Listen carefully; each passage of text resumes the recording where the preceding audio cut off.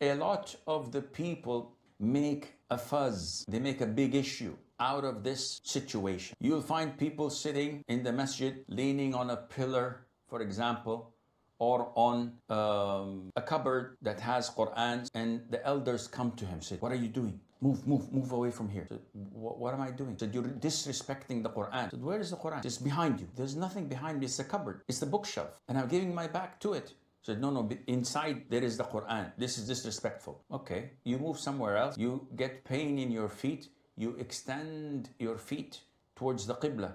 Elders come on, remove your feet. Remove it what? It's not detachable. What do you mean remove my feet? So no, you cannot point your feet to the Qibla. Why not? Say, this is disrespectful to the Qibla. SubhanAllah. And if I turn my back to the Qibla, so this is disrespectful to the Qibla. And if I go sideways, my feet would be pointing at someone praying. It's respectful to the person praying. What should I do? Amputate? This is not logical. It is not found in Islamic teachings. Yes, if someone says to me, put your Quran next to your feet, you're on the ground, your foot is here and the Quran is here, this is a bit disrespectful. Though there is no intent of humiliating or disrespecting the Quran. I wouldn't say it's haram, but it's inappropriate. But to stay in your room, and my room is 4 meters by 4 meters or by 5 meters, and at the end of the room there's a shelf with the Quran, and my bed is to that direction and my feet are facing the Quran. And people say, no, this is haram. Why is it haram? By your logic, if I'm sitting on a couch and my brother who is a hafiz is sitting on the floor, I should go and sit on the floor as well because he's a hafiz. I'm disrespecting the Quran. This can never end. And this is all baseless and is not related to Islam. Sometimes we tend to make an issue out of nothing and we base our arguments, we fight over them, which was never done by the Prophet ﷺ nor his companions. You're disrespecting the Quran. Akhi, the Prophet ﷺ used to place his head in Mother Aisha's lap. He used to lie down and he used to recite the Quran. Would you dare and say that this is respectful? This would be blasphemy. It will be kufr if you call this disrespectful. So sometimes we have to rethink things over and we have to use what is known as the Islamic glasses, spectacles.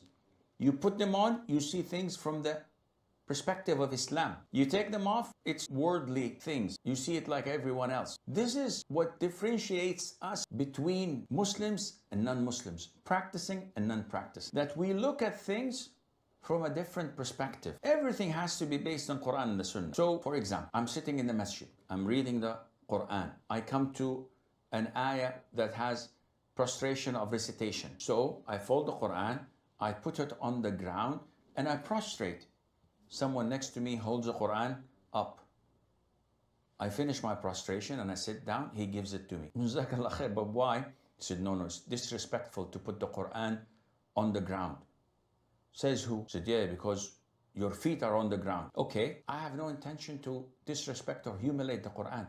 I love the Quran. I recite the Quran every single day. What are you talking about?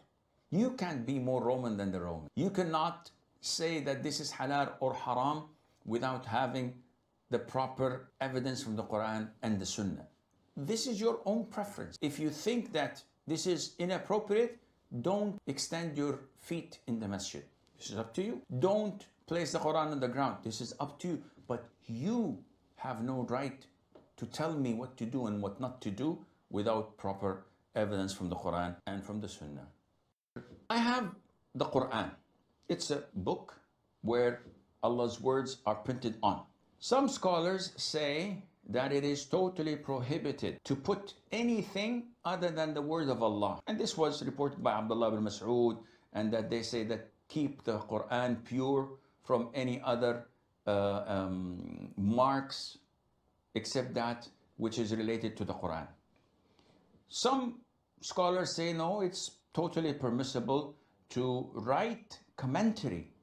So I passed by an ayah in Surah Yusuf, لولا أن تفندون.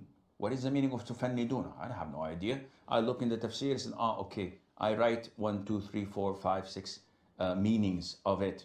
so that next time I read it, I can understand and relate to it. And they say that there are so many copies of the Quran that has commentary on the edges. And some of the companions used to do this as well. They used to write at the side of the pages, which were usually written either on leaves of trees or on the shoulder blades of animals. So it's an issue of dispute. I personally am inclined to say that I do not like even putting a marker on a verse of the Quran, or putting a mark or writing something on the side.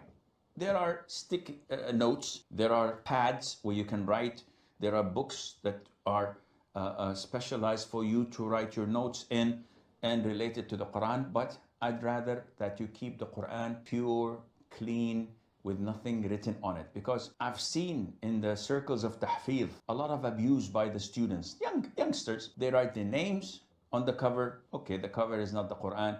And then you find hearts with an arrow penetrating, and you find marks within the pages of the Quran, and maybe some of the ayahs are highlighted with pencils, and it is a form of disrespect to the Quran. Not that it is haram, it can be done. But my own personal view is that I would never ever do anything like this to the Quran. And Allah Azza wa Jalla knows best. And yes, it is permissible to recite the Quran while sitting, while lying down, while reclining, while walking, while exercising. It is okay to recite the Quran in any of these conditions, particularly if you're reclining and paying attention, because Allah subhanahu wa ta'ala said in Surah Al-Imran in ayah number 191, الَّذِينَ يَذْكُرُونَ اللَّهَ قِيَامًا وَقُعُودًا وَعَلَى جُنُوبِهِمْ وَيَتَفَكَّرُونَ فِي خَلْقِ السَّمَاوَاتِ وَالْأَرْضِ رَبَّنَا مَا خَلَقْتَ هَذَا بَاطِلًا سُبْحَانَكَ فَقِنَا عَذَابَ النَّارِ. So in this ayah, Allah subhanahu wa ta'ala praised those who reflect and ponder the creation of Allah. Because the previous ayah says, إِنَّ فِي خَلْقِ السَّمَاوَاتِ وَالْأَرْضِ وَاخْتِلَافِ اللَّيْلِ وَالنَّهَارِ لَآيَاتٍ لِأُولِي الْأَلْبَابِ. Verily, in the creation of the heavens and the earth and the alternation of the day and the night, there are signs, proofs for people who ponder and reflect, for people of intellect. Who are they? The following ayah described them as يَذْكُرُونَ اللَّهَ الَّذِينَ يَذْكُرُونَ اللَّهَ. Those who remember Allah, who praise Allah and glorify Allah. قِيَامًا, while standing. وَقُعُودًا, while sitting down. وَعَلَى جُنُوبِهِمْ, while reclining on their side. وَيَتَفَكَّرُونَ, and they think about في خلق السماوات والأرض. They think about the creation of the heavens and the earth. So mere